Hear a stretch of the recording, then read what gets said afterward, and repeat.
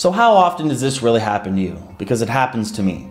I'm sitting down with my customer to start talking to them about life insurance, and all they're wanting to do is focus on a term policy, or they're just wanting to know exactly what the price is of that policy.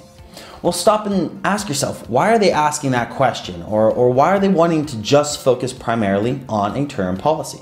Well, the fact is, your customer is just focusing on life insurance and how it benefits their beneficiaries, and not exactly how it can help them personally.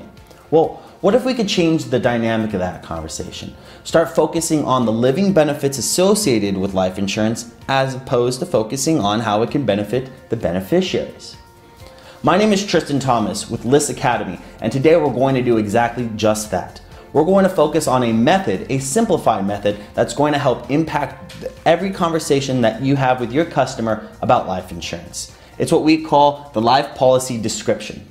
It's something that I used personally many times before to talk to my customers about the different types of life insurance. This exact presentation that we're going to go over today helped me close a $100,000 a year 10-pay policy, solely on the first conversation being this sales method.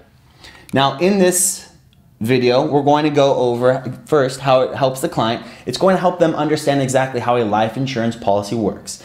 If you start to talk to average Joe walking on the street, what life insurance does, they're going to tell you that life insurance is for my beneficiaries, not for me. Well, we're going to change that. What we're going to do is we're going to focus on exactly how it can help them personally, the person that's paying the premium.